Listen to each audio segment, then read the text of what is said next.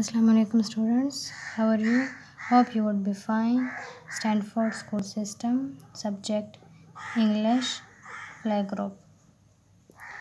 Student, today I will teach you letter H. Which letter? Letter H. But first I will explain these lines.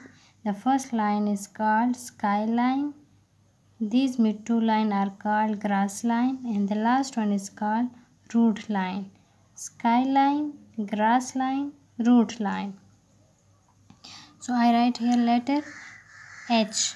Make a standing line and make a curve and make a standing line. This is letter H. I write here again. Make a standing line, make a curve and make a standing line. This is letter H. H says H. H says H. H, heart. H, heart. Heart is wet. Thank you.